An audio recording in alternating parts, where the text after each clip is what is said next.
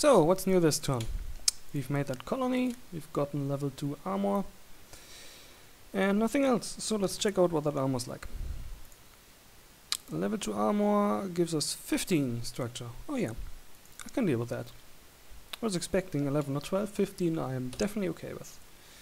So I guess that means we are going to just upgrade everything that has armor on it. Is there still some left in the queues? No, I guess the last one has already started construction of these. Yeah, they go from 180 to 270 armor. Oh well. If you wanted to build the perfect fleet and always upgrade your ships, you would never leave the harbor. The space harbor anyway, so I guess we'll have to deal with that. Upgrade everything, upgrade everything, upgrade all the units too.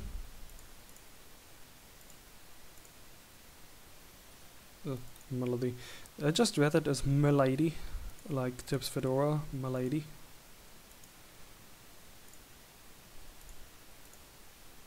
And that's the last one. Okay. Oh wait, could have probably upgraded these again. What do you look like? Yeah, you've already built the units for the kilotons units. Well, Sleeping Sickness, that is our radar cruiser. That one probably needs the upgraded armor least. But we're also going to have a free queue after this. So we have to decide what else to build with this now. So these are the 2 warships we built. Maybe we want more. I'm not sure exactly what my opponent would be building, aside from like explorers and colony ships. But if he has some hardware defending his home, like fighters or units, which are what I would build if I wanted to defend my planets, then I probably want more warships, and probably not warships with missiles actually, because they just hit other ships and planets, I guess, and bases, but who builds bases anyway? Unless he gave bases a big advantage, I don't know yet.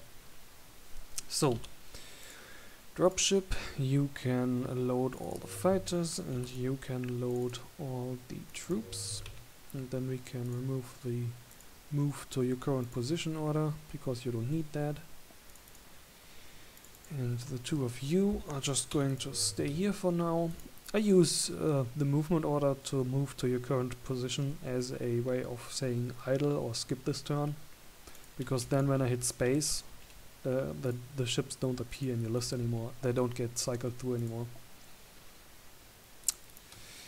Yeah, we probably want a warship that can deal with smaller ships. So let's just edit that warship we have. That's the smallpox design. The beautiful name. And rip out the guns. Use the battery mount, I guess. We decided heavy mount was too big. Carbonate mounts. Increase cost by a lot, but damage by 2x. It's maybe not what we want against fighters or the likes. And artillery mounts at 30 kilometers to range. 30 kilometers to range, I'm not sure if that's worth it. 3 speed, I'm not sure if my enemy has things that can move faster than 3 speed. Though I think these medium ships don't actually get a movement bonus. No, the smaller ships get a combat speed bonus. So maybe artillery mounts would be worth it, but anything that is small and defendy, like fighters or these gunboats, is probably going to come close enough to me anyway to get shot with mass drivers, I guess. Or we could put an autocannon on there. 6 damage per shot, and it fires 3 times a second, or a little more than 3 times a second, which means it does 20 DPS. The mass driver does like 31 damage, and it shoots every 3 seconds, so it does like 10 DPS. It's also smaller. Not quite half the size, and it's much less susceptible to emissive armor. But with this thing doing 5 or 6 damage now, I think we are going to put on 2 of these. We could probably put on 4 of these. That would just enough. That would just about fit. But I think we're not going to be happy with the ordnance consumption then, because these things are also going to use 6, a little more than 6, ordnance per second, which means that 4 of these are going to use 24 ordnance a second, which means that this is going to be gone in 20 seconds of continuous fire. That's insufficient, I believe.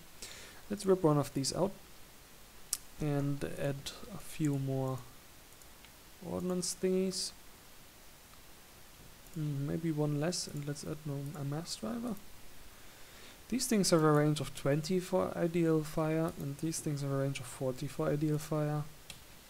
So I'm not sure if that is really what we want, if that's going to affect ship behavior, though that should really be set by this.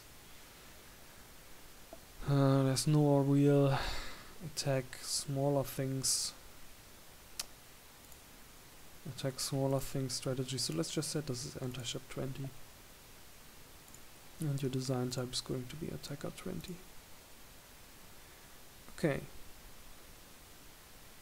Then let's slap on 2 more armor plates and color the ship. You are going to be Rachitis. That sounds like a business.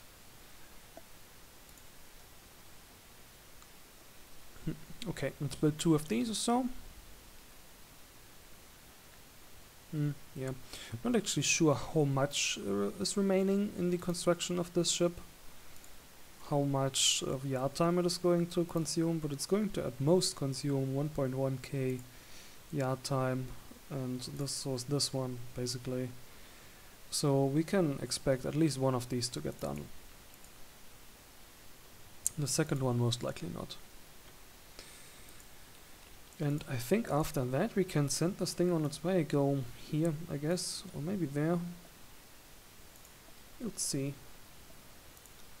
We can always have this return after a few turns if we go through here and see there's nothing there that we wanna invade. There's another dead-end system like this one. That's the pains of sending out ships that early. Wait, didn't we actually get this one? No, we just got this one this turn, not last turn. Okay, what do we want to make here? First of all, we need a spaceport to make anything in the system. How expensive are they? 1,000. Which means it's going to take a few turns to build. We've gotten 53 population. Something we haven't kept an eye on yet is the migration here, but we are up to 187 population. And we're still getting an amount malus here. Amount on a planet decreases production by 20%. So I guess the population amount scale is much more smoothly than would be in vanilla or balance mode, which I am fine with as well. Okay then. What is the actual construction rate with this now then? 200. Well, from 150 to 200. Yeah. You keep building the light shipyard. I think after that light shipyard is done, you want to have another one and then a heavy one, and then we destroy the other 2 and build another heavy. I think that's what this planet is going to look like. Oh yeah, and the colony type didn't stick. I find that if you don't set them when you first colonize the planet and in the turn that you colonize it, they often don't stick for some reason. And that's a multiplayer thing, I believe. I'm not sure if you have that in single player, but I haven't actually played an extensive single player game in ages. Not that I would say I've played lots of multiplayer in ages, but I have actually played a lot of multiplayer this year. There's been a little bit of a renaissance. So, in order to fill 30 kilotons of anything on this planet, I'm pretty sure that we wanna want a yard.